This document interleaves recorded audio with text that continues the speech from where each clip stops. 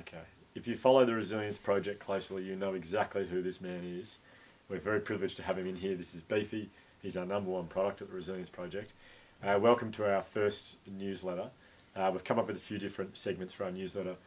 We have 2 segments that will involve myself and Martin Heppel, the other presenter. Our segment, or my segment I should say, is going to be called Hugh A, which we're very proud of that title. Do you like that one? Yep, it's good. Thank you. Q&A will be the opportunity for people out there to ask a question of me, which I'll answer. All your questions that you submit will go straight to Beefy. He will choose his favourite one, and then he'll ask me, and we'll record that and we'll stick it out there so you can have a look.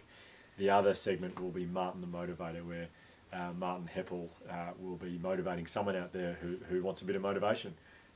Beefy again will be choosing that person through all the submissions and then putting it to Martin to give him a bit of a rev up. So the first question for our newsletter, Beefy, we thought we'd throw it to you to come up with a question, and then from then on it's up for people to submit it. Are you okay with that? Yep. And okay, your first question is? Today's question is, who is your hero growing up and why? That's a good question. There's a lot of people I'm thinking of. As a kid, loved my sports, so for me it was all about sports people. So on my wall I had plenty of posters. The most common poster was probably Steve Waugh, Australian cricket captain. Did you like him? Yep, very good cricketer. Very good cricketer. I had a lot of Andrew Gaze. Yep. A lot of Michael Jordan. Who else? Mainly sports people. But I'll tell you who's had the biggest influence on my life, which hero is not a sports person. It's a guy by the name of Billy Connolly. Do you know Billy Connolly? Yes, very good comedian. He's a very good comedian. Have you watched much of his stuff before? Yeah, I've seen stuff from time to time on the Comedy Channel and channels like that, yes. Does he make you laugh? Yes, he does. Yes, he does. He swears a lot, doesn't he? Yes. He does. And Billy Connolly was my hero growing up, really, because he's had a huge influence on me. Mum and Dad used to buy all his videos, and then they'd play them all the time for us at home, and I'd just watch the way that he would tell stories to make people laugh, and I found it, just watching him, the way that Mum and Dad would laugh at him, it made me, I remember as a kid thinking, I'd love to do that. Now, it turns out, Beefy, I wasn't that funny, really, so I couldn't really do comedy as a career.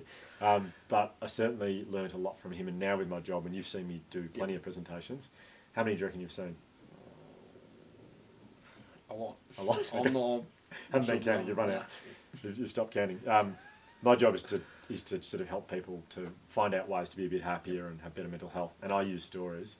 And I realise whenever I kind of watch myself do talks, I kind of copy the way Billy, I haven't meant to, but I've kind of copied the way he tells a story.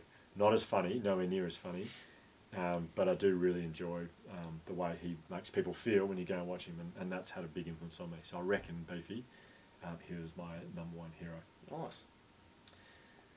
And that is our first edition of Q&A. Thanks for joining us so much. Beefy, how do you reckon that went? Yeah, I reckon it went good. I think you were definitely the star though. Now Beefy, we need to sign off. How do we sign off for Q&A each week? Do we do like I'll do an H and you do an A, like Q&A? There you go. Does that work the way we are? Yeah. Oh no, you'll have to do the H, I'll do the A. Ready, set, go.